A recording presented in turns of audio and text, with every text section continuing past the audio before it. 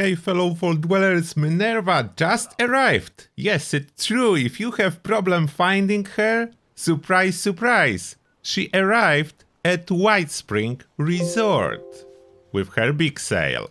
From the fast travel spawn point you will just see her in here next to the entrance, just in front, but that's not all the surprises.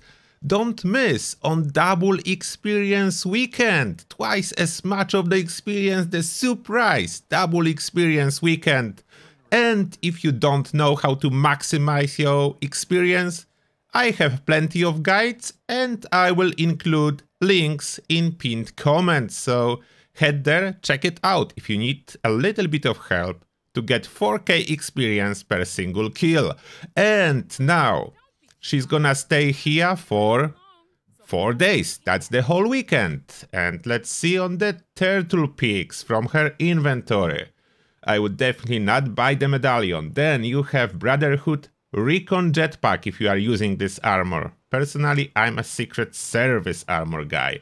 Then you have all pieces of covered scout armor, so if you have a problem to get those from daily ops, definitely a turtle pig. That's the best stealth armor, especially because you can use the covered scout armor mask and skip the chest and it will still count as a full set.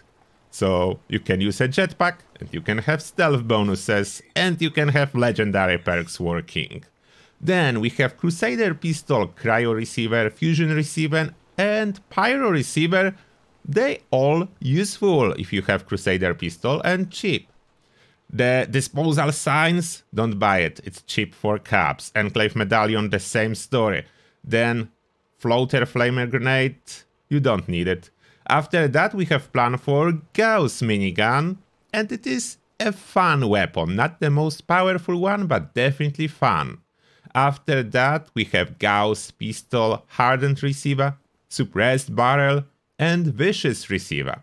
First two mods you definitely want if you are using Gauss Pistol. Then Neon Signs, hello Neon Sign, you don't want to spend your bullion on that.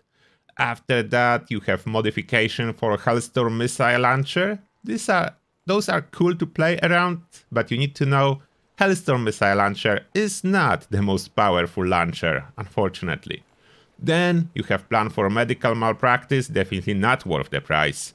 Another open Neon Signs, definitely not worth the price. And plan for Plasma Cutter, it is an amazing melee weapon, if you cannot get it from daily ops.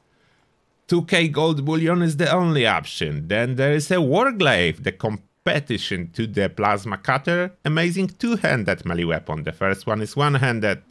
Then you can buy Water Well and Wendigo Tube.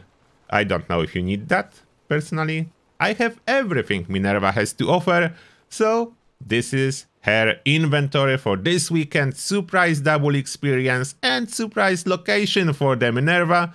I hope you will have a good weekend. And that being said, thank you a lot for watching and see you all in the next one.